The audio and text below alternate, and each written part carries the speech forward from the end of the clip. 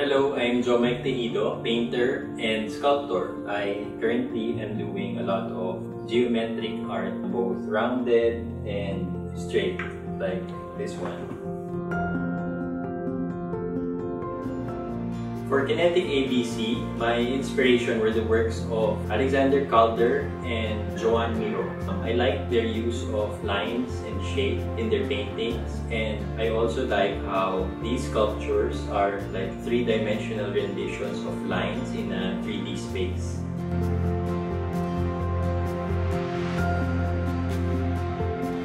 My kinetic sculptures are meant to be handled and touched in certain areas. Like, for example, the balancer in this part can be touched or blown to see how it moves in a 360-degree manner.